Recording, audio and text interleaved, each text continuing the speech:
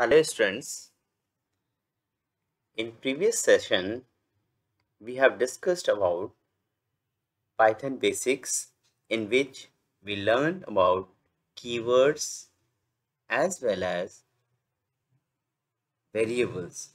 We understood the need of variable, why do we require it, and how to assign some values to a particular variable. All these things we came to know in the previous session. In this session, we will learn about data types and Python basics data types and operators.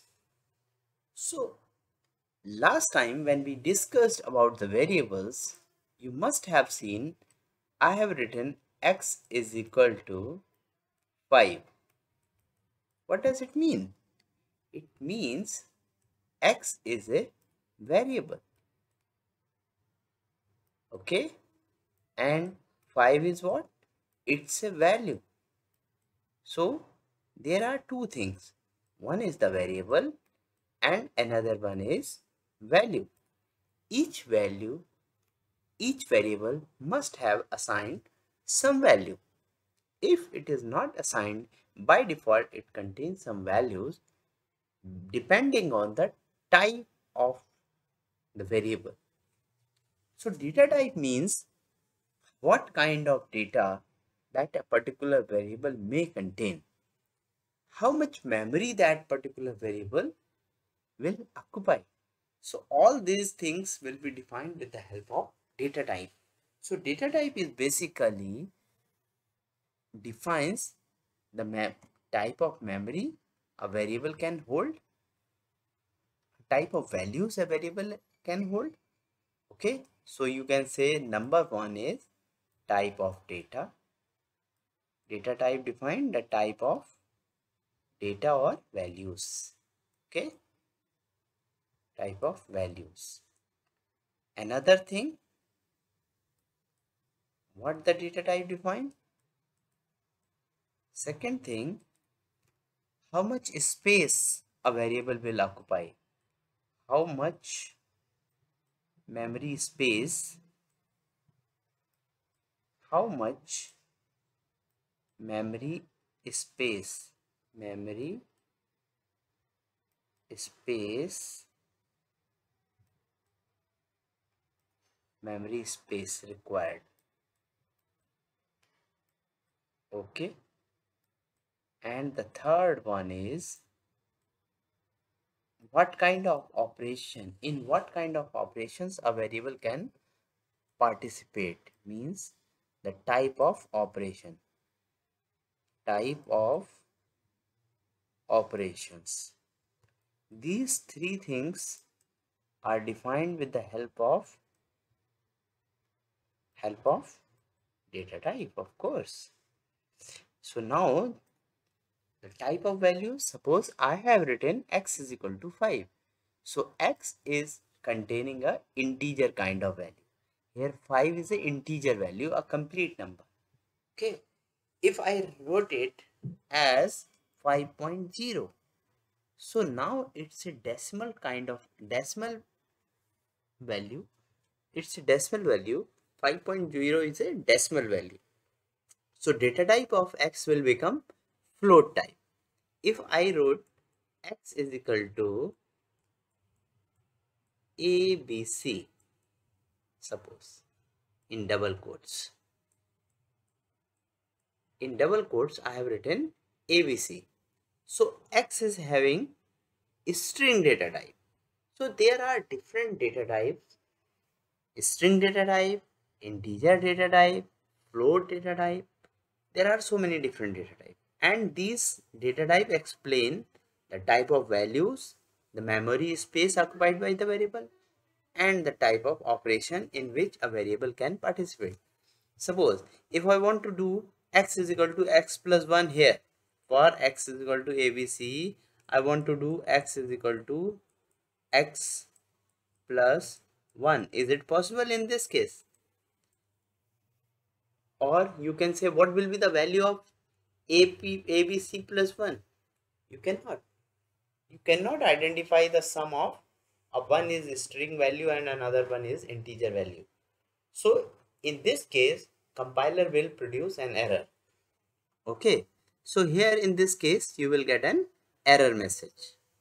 While if I do x is equal to 5 and I wrote x is equal to x plus 1, in this case simply you will get 6. So this we will learn later, but initially we are understanding what is data type. Means data type defines three things. One is the type of value, another one how much memory space will be occupied by the variable, and third one is the type of operation in which a variable can participate. Okay. Now basically Python supports 5 data types. So the first one, number. The data types which store numeric values are called Python numbers. In this case, x is equal to 5 is a integer. Okay, so there are three numeric values: integer, float and complex. Integer, as I told you, the complete value. Float, I told you, the floating point value or the decimal value. And complex number contains imaginary and real portion of a number. Okay, so we will see this in this example also. X is equal to 89 means 89 is a complete number and it is assigned to x, so x is an integer variable. In the similar way, if I have written y is equal to 89.6, so y is a floating point variable. Okay, it's a float variable. And if I have written z is equal to 23i plus j, so 23i plus j, it's z is a complex variable. We are not going into the detail of this. So right now it's a complex variable. Okay, so they are in number category. In number category there are three. One is integer, another one float, third one is complex. Is it okay? Next is string. Another data type is string data type, means the sequence of characters or the chain of character. These set of characters are represented in single quotes or in double quotes. If we write something in double quotes or in single quotes, that is termed as string. Suppose I have written a name is equal to Akbar. Now name is what? Name is a variable and Akbar is a value, or you can call it a string because it is written in double quotes. So Akbar is a string here. And the data type of name became name variable becomes a string. So string data type means to write something, write a value in double quotes or in single quotes. Either you may write like this or you may write like this.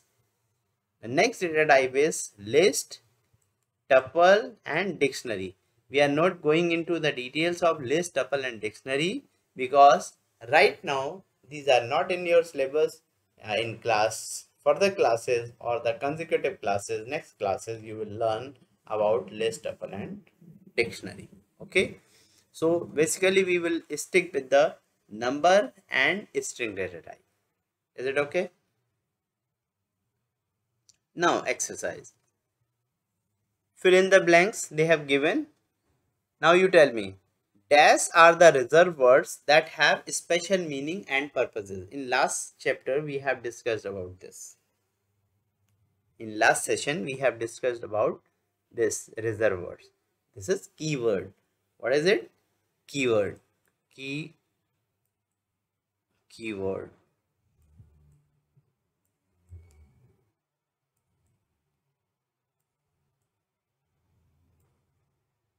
You can say keyword. I will not write. I will just say about it. A dash is simply a memory location that is reserved to store some value. It's a variable. One digit is a valid or invalid identifier. It's a invalid identifier because the digit is because the name is started with an with a number. A dash refers to the type of data and associated operations. Data type refers to the type of data and associated operations. dash, dash and dash are supported in Python variable naming. Alphabets, numbers and underscore. Okay, so you can say this: alphabets, numbers and underscore are supported in Python variable naming. Next is, now we will learn about the Python operators. I hope data type you must have cleared now. Now we will learn about operators. So operators are what? These are the special symbols that perform some operations. So operators are symbols that are basically used to perform some operations on operand. Now the question in mind is, what is operand? Operand may be any variable name or the constant name or any fixed value. Suppose, for example, we can understand this in this: the values that the operator operates on are called operand. This I told you. Now if I go through this example, x is equal to y plus 9.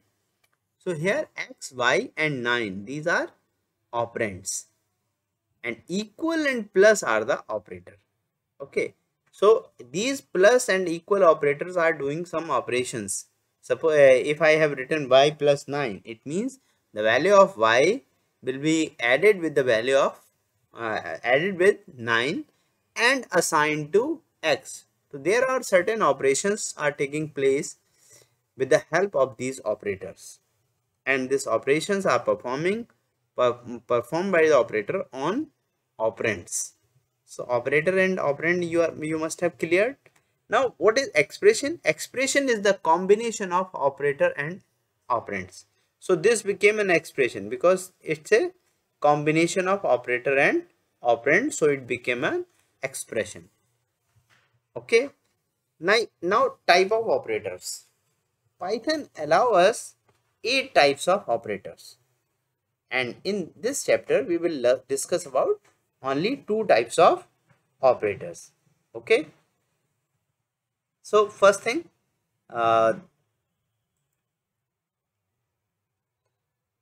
first is the arithmetic operator. Arithmetic operator is used to apply basic mathematical operations like addition, deletion, multiplication, division.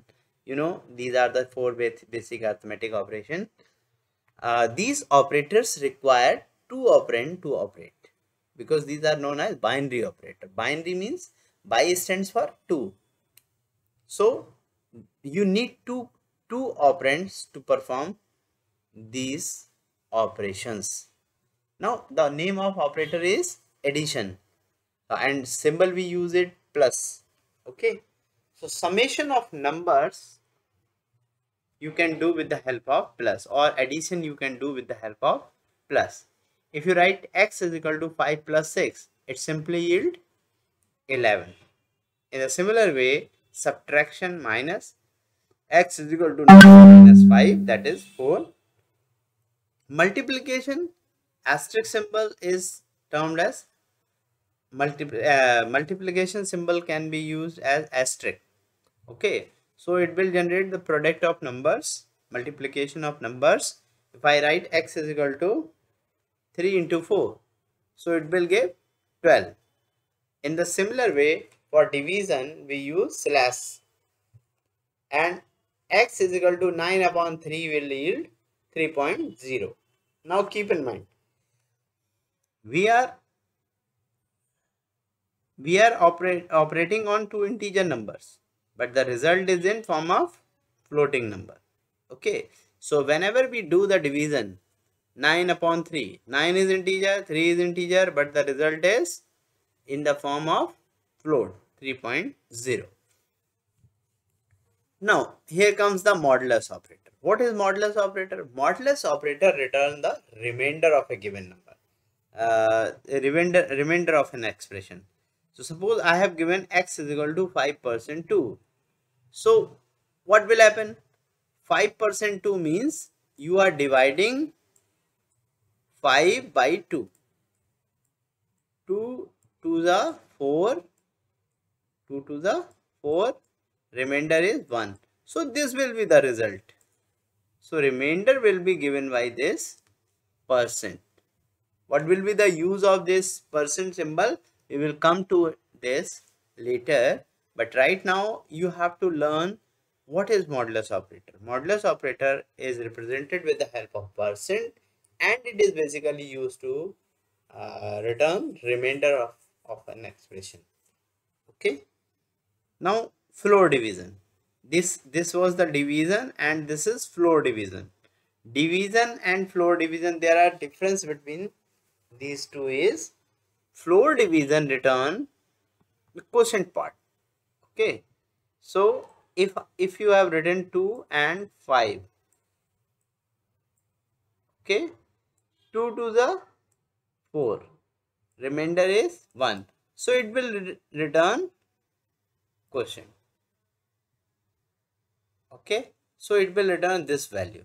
So and it will not generate any kind of decimal value, while in case of normal division you will get 2.5. Okay, but in case of floor division you will get 2. We will do it practically also. Exponent will return the power of a given number. Okay, so it will given the power, it will return the power of a given number. Suppose you have written 3 double asterisk 3, so it will return 3 into 3 into 3 means 27. Okay, it has made exponent 3 is to the power 3. So first of all we will do it practically. Okay, so I am doing it now. We will do practical of data type and operators. So first of all we need to open Python program. Once you open this, now I will declare variable d is equal to 4.